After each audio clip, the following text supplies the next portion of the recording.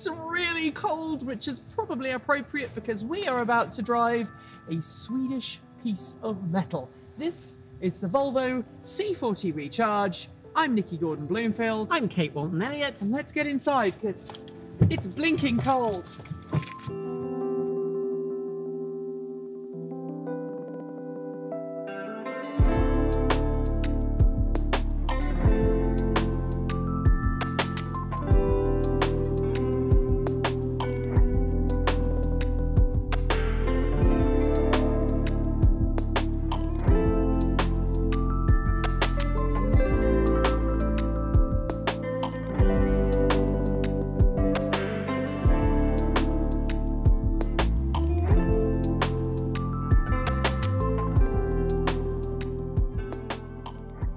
We've had this now for about a week, and we've been driving it, and one of the things that I'm very surprised about is how Volvo it feels. Yeah, I mean, from the very moment, from the outside, it looks Volvo. You get in and it feels Volvo, and you start driving and it has that kind of certainty about where it's going. It's very sure-footed, which is a very Volvo thing. You can modify the steering. You can have it light or you can have it firm, I think is the setting. And interestingly, our cameraman Michael, when he was driving it, he had it turned off and had it in a very light steering, which is unlike Michael. I prefer it in the setting it is now, where it gives you a bit of heft. Yes, and I tried both. I definitely found that the firm one was more to my taste. I do feel like there's not an enormous amount of road feel, but to be honest, I don't expect an enormous amount of road feel out of a Volvo. I was surprised to see how responsive the steering is, especially in the lighter steering mode. Yeah. Parking and maneuvering in cities is a dream.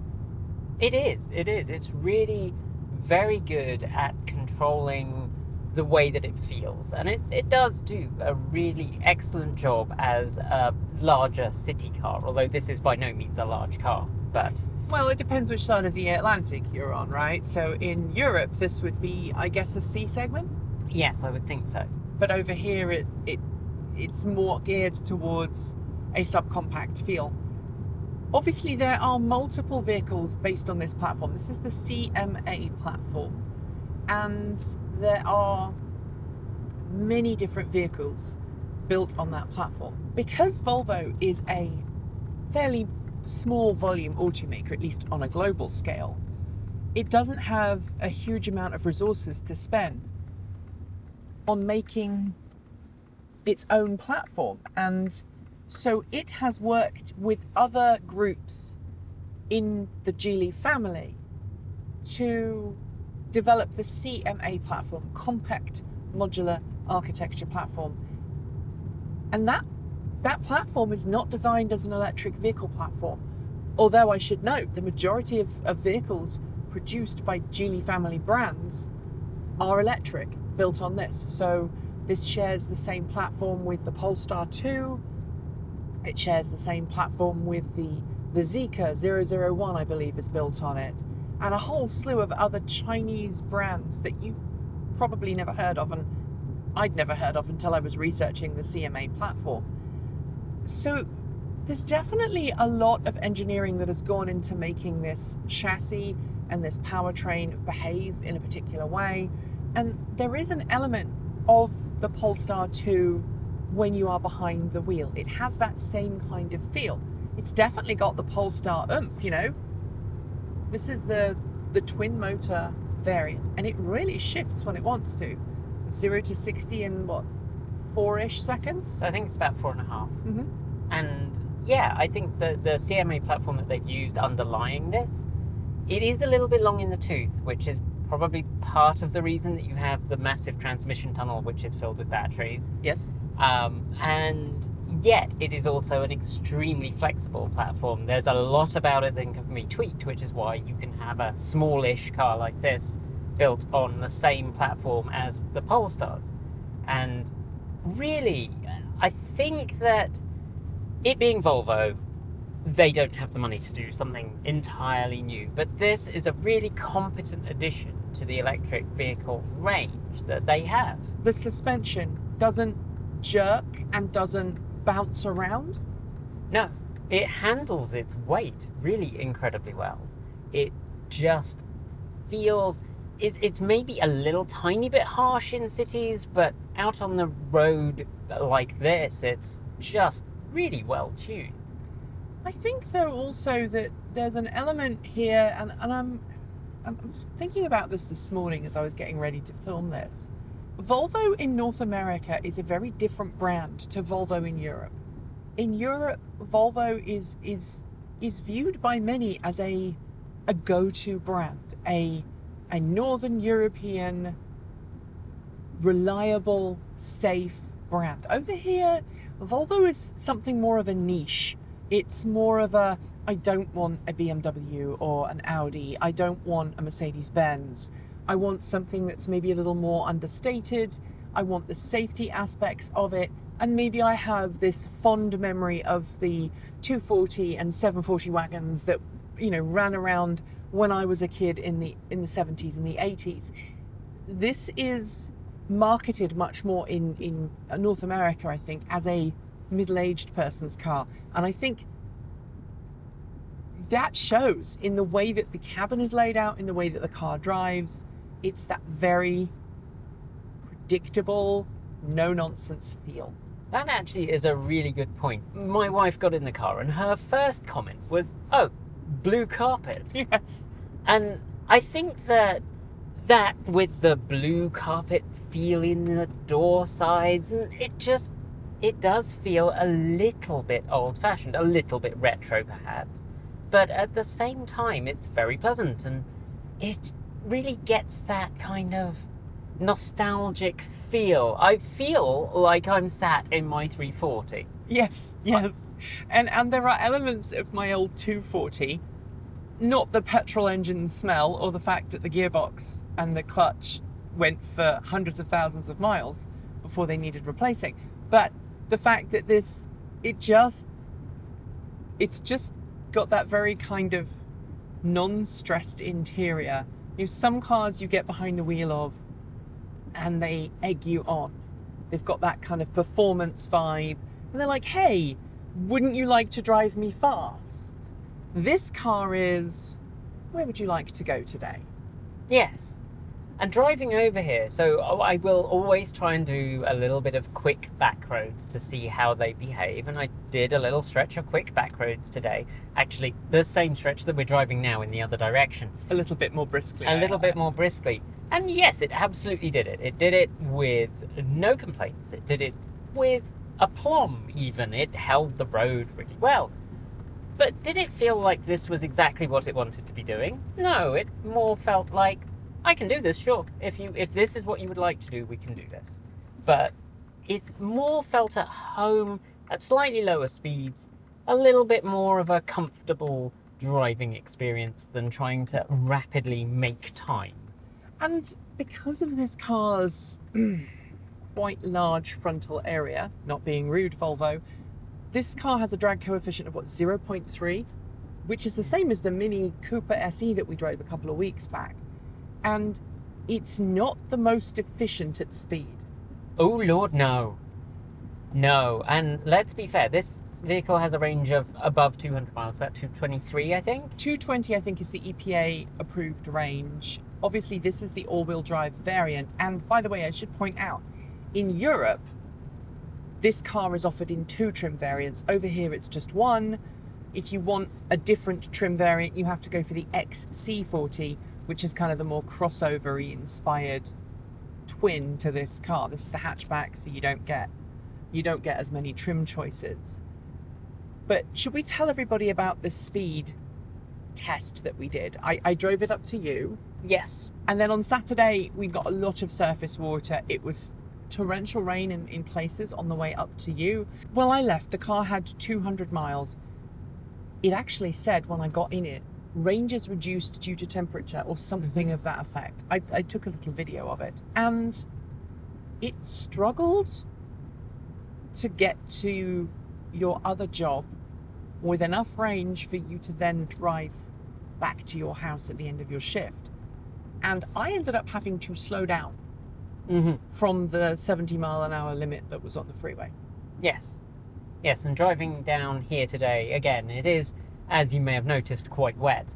And yeah, I think that because I didn't slow down, I did it all pretty much at 70.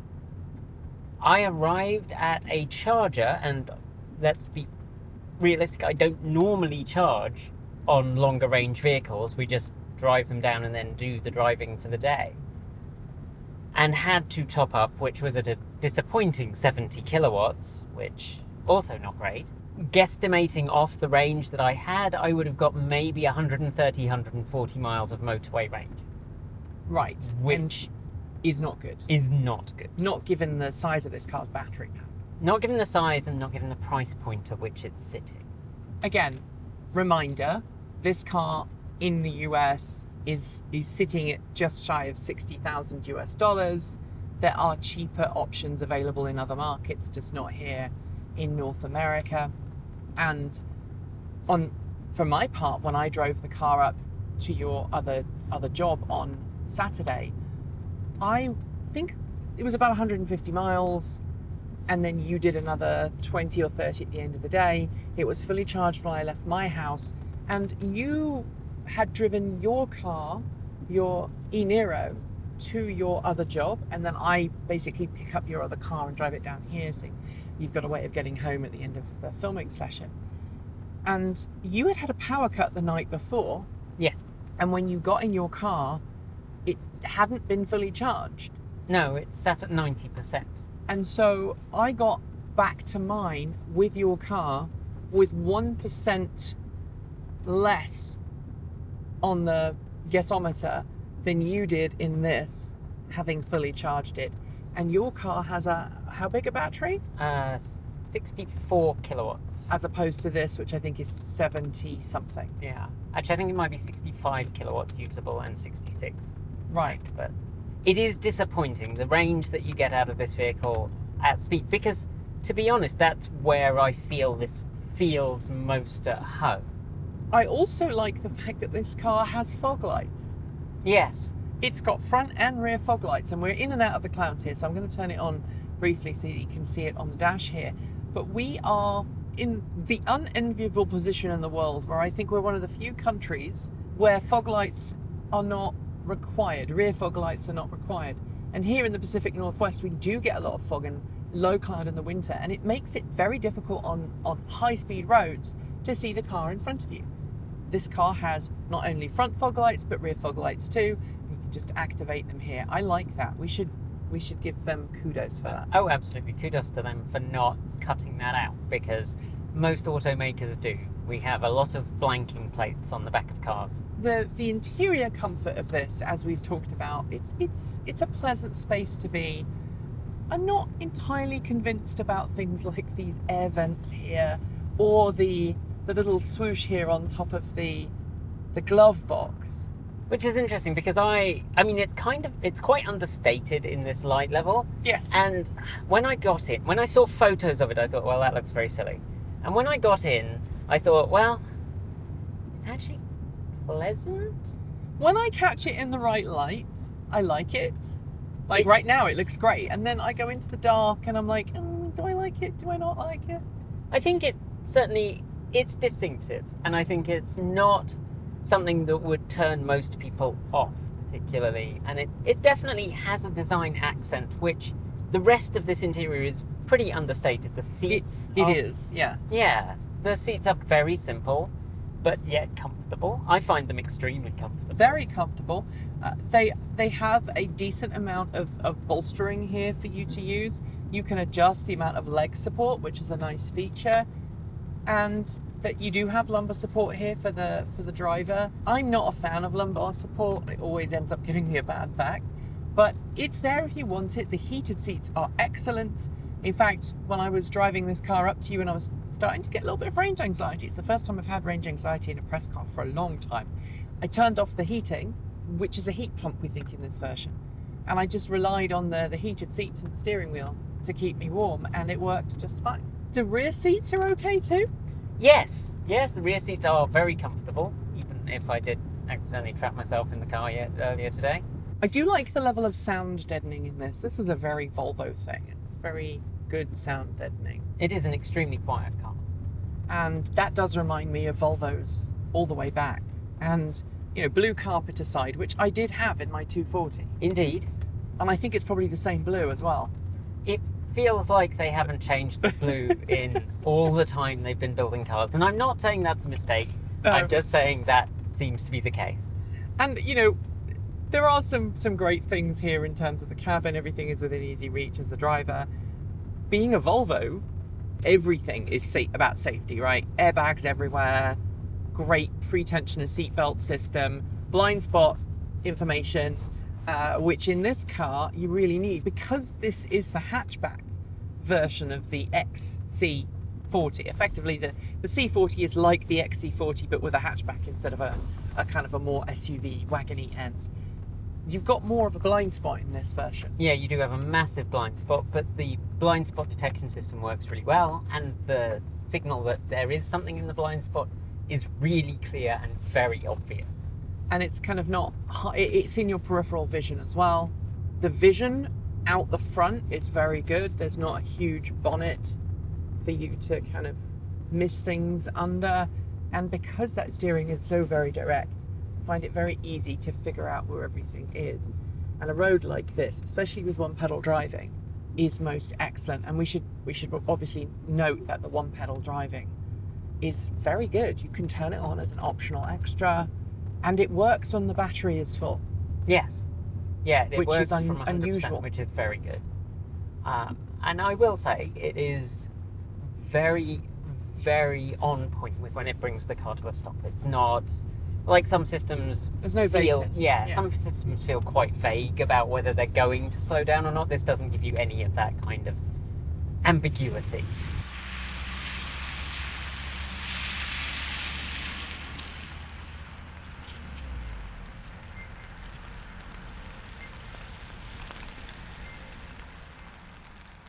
This center touchscreen display is very responsive and very good. As you mentioned, it's Android Automotive, not Android Auto, which gives it plenty of upgradability in the future through over-the-air software updates. And that's a bonus point for Volvo. But some of the integration of this, I don't like. Things feel several buttons away. I don't know if that's how you felt. It does have the buttons for the heated rear screen and mirrors and the front demist on discrete separate buttons, which is good. But the thing that I end up fiddling the most with, which is temperature and seat heaters and things like that, those are on the screen, and I'm still not sold on that. It means that I have to go in there and think with things when I should be driving. When the voice system is working, I believe you can turn them on, but like I said, something went wrong on Saturday when I was driving it up to you, and so my big chance to put the car through its tests was basically me going, this is frozen and I can't get it to do anything.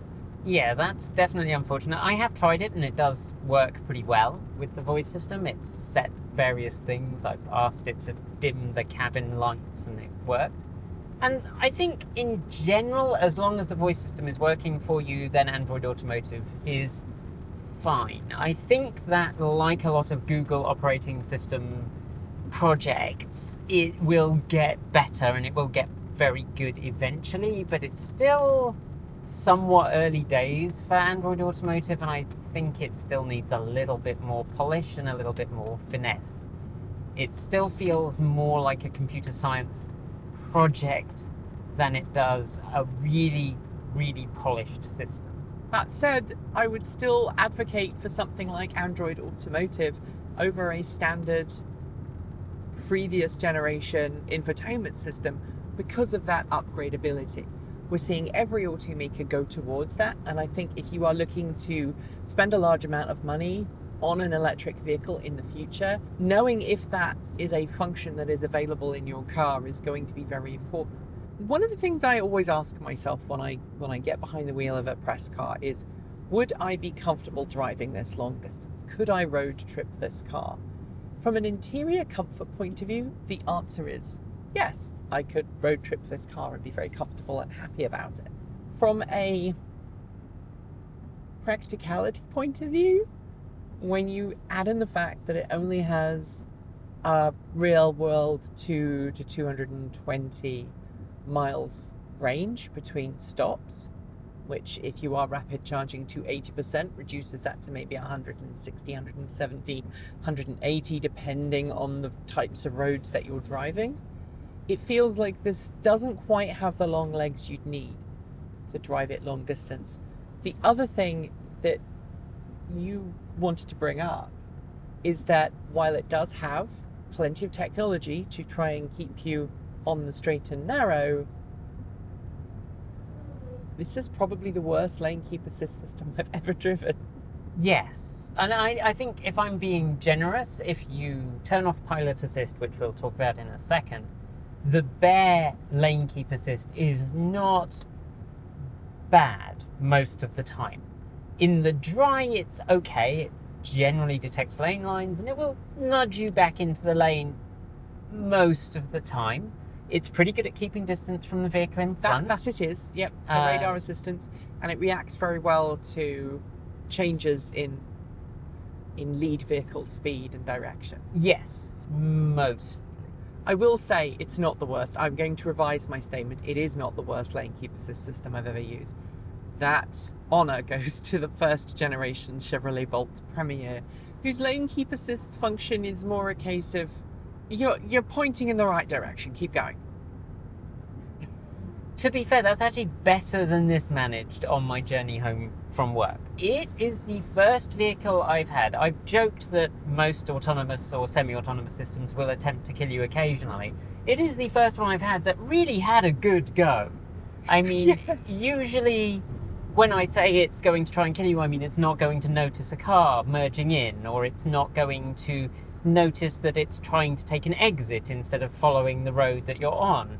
Maybe it might not manage for the comma. It will tell you that it's not going to make a curve because it can't produce enough torque through the steering. This one actually tried to steer me off the road at speed in the rain, which I did not find soothing. And disclaimer, automakers very often say do not use these systems in the rain. And I know someone in the comments is going to go, you shouldn't be using it in that condition. But the reality is that a lot of people, if you turn it on at the start of a journey and it starts raining, you're going to keep it on. I had the car decide it was going to head towards a crash barrier. Yes, I can believe that. It did that. The road widened for an off-ramp, and it was like, I'm just going to pick the middle. And the middle between the off-ramp and the freeway was a crash barrier. Just expand a little on what it did for me. I was driving down a highway with a center division, and I was in the right lane and driving on a fairly clear road. There wasn't really very much traffic. And the car suddenly lurched right across the fog line, halfway into the shoulder as I had my hand on the wheel, but I wasn't expecting to have a sudden change in direction at 70 miles an hour. Right, which is one of the reasons, by the way, that comma has a limit on its torque steering, so that your car doesn't do that. And it was a proper brown adrenaline moment where I thought that I was going to total a press car. But we should not forget, this is a Scandinavian car brand.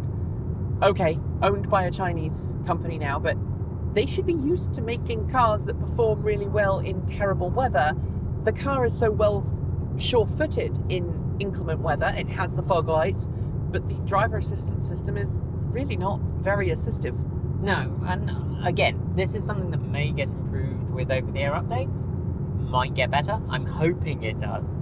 But at the moment, it is one of the really significant shortfalls for me on this vehicle. It's not something that would prevent me from buying the car, but definitely something that I would say, well, that's not really a feature I would count as being worth mentioning. Kate, I brought you back to mine.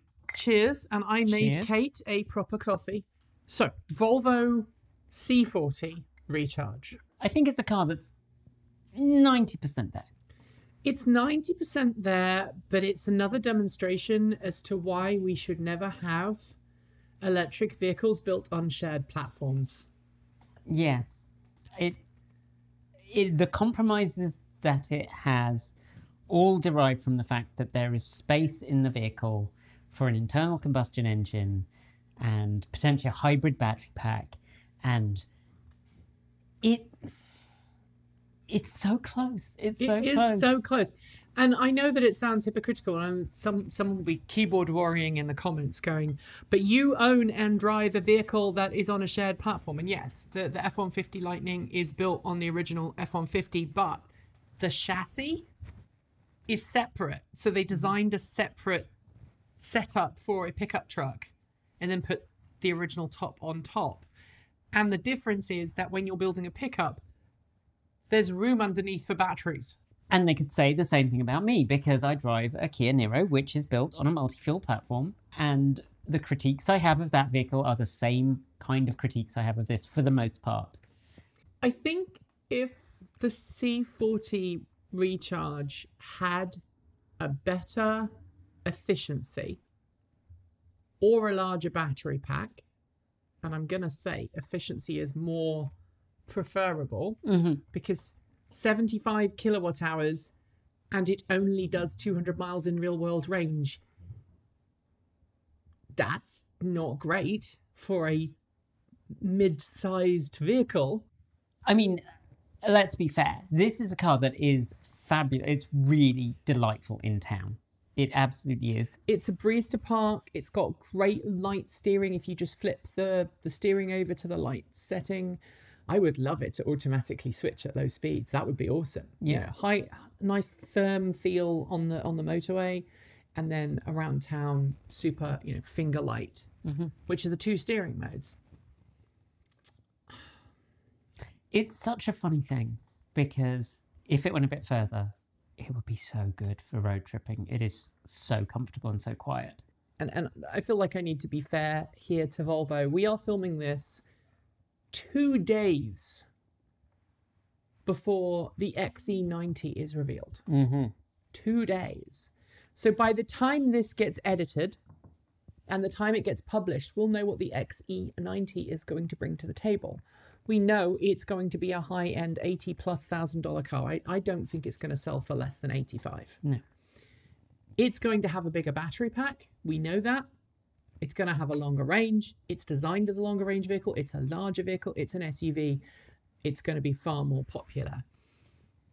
I think, though, that the proposition for the C40 in North America is different to the C40 in Europe. And I think we would be really not being fair to Volvo, or indeed fair to our audience, if we didn't acknowledge that in Europe, this is going to be a cracking car. Yes, it absolutely is. And actually on the East Coast. If you are going to be making long distance cross-country trips, this is not going to work for you in North America because of that slower charge time that we've seen. That might change in the summer.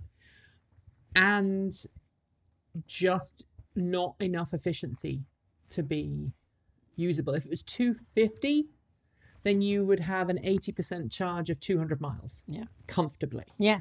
But 80% of 200,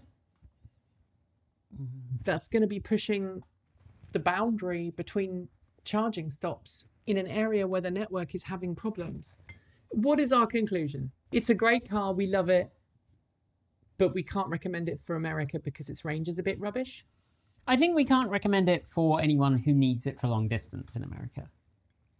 I mean, if you only occasionally do like 200 miles and you have charging stations around you, have an area where you have fairly good charging provision, fine. But the interior comfort is awesome. I would struggle to recommend this as an alternative to a Model Y, though. Yeah, I can see that.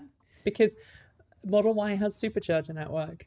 And I know everyone's like, that's the sound. That sound there is the sound of people's jaws hitting the floor, because I'm basically saying a Model Y is going to be better than a better choice. But when you look at the price, they're pretty close in price. Yeah. In fact, the Model Y could be, I think, purchased slightly more cheaply. But I'm going to say, same thing we said for the Polestar. Or that you and Winter said for the Polestar, which is the next car that they build, particularly in this class, is going to be amazing. Yeah, because we know that Volvo is going to have access to lithium iron phosphate batteries, which are going to have a longer battery life. And be cheaper. A lot cheaper. They're not going to have the same energy density, though. No. But that can maybe be overcome with a redesign of the front end to make it more aerodynamic. And also, remember, the CMA platform is 10 years old. Yes, it is. I remember when that came out. In fact, the last all-electric Volvo that I drove before this was the C40 electric. Yeah. In 2012 in Kiruna in Sweden. And I still have a very big fondness for Volvo because unlike a lot of automakers who are all about bragging what their cars can do, Volvo is more interested in showing you. And I think that car really does show you what it's capable of doing. And it doesn't seem to promise anything that it's not going to do. Except maybe the lane assist thing. Yeah, we'll maybe not talk about that. I think we've harped on about that in the conversation, but yeah, no. That is it for today. If you liked the video, be sure to give it a thumbs up and don't forget to leave your thoughts below or in our free to join Discord chat room. There are links in the video description. And if you liked this video, why not leave us a super thanks? It's easy to do, and everything you do send goes towards helping us make great content and keeping this place nice, cozy and warm. If you haven't already, make sure you subscribe to this channel and our other channel, Transport Evolved Take 2, and give the bell a gentle ding to be told when our next video goes live. And before I go, do check out our regular sponsors, links below, and if you use any of our regular sponsors and use those relevant codes, which are also listed below, you'll be helping us too. Thanks on behalf of the entire TE crew go out to everyone who makes this channel possible. That includes everyone who supports us on Patreon and YouTube, as well as those of you who just watch the video and share it. If you're a supporter at the charged up level, you'll see your name right here on my right, and if you just joined, we're sorry if your name isn't showing. We currently render the list out every week or so, but sometimes our videos are produced a few weeks in advance. Thanks to our self-driving tier supporters Mike Weeder, Patrick Boyarski, Chris Maxwell, Brian Newton, Michael Goad, Bennett Elder, Andrew Martin, Pedro Muro Pinheiro, Brophy Wolf, Chris and Michael Johnson, Tesla in the Gong, Dan Blair, Peter Dillinger, Gordon C, Stephen O'Donoghue, Kyle Hodgson, Anthony Coates, Raging Fellows, Denny Hyde, Chris Ascenta and Jim Burness. And of course, out of this world thanks to our Starman supporters, Andrew Glenn, Anonymous Freak, JP Fagerback, Joe Bresney, John Lyons, Rory Litwin, Kevin Burrbridge, Laura Reynolds, Marcel Ward, Matthew Dropnack, Paul Conway, Reggie Watts, Will Graylan, and...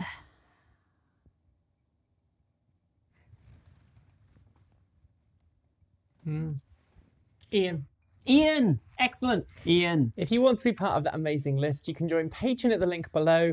You can hit the join button to support us on YouTube, or you can show us your support through Bitcoin, Ko-fi, or our cool swag store. There are links below. And if you are unable to support us financially, I know that the economy is not great right now around the world. Know that just watching the video and sharing it really does make a massive difference to how well our videos perform. Before I go, because I know someone will ask, this is a painting of Denali in Alaska. It was made by a dear friend of the family, Rebecca Gelbert, and it is beautiful. So shout out to her. I'll try and link to her art site below. Thanks for joining us. And as always, keep evolving.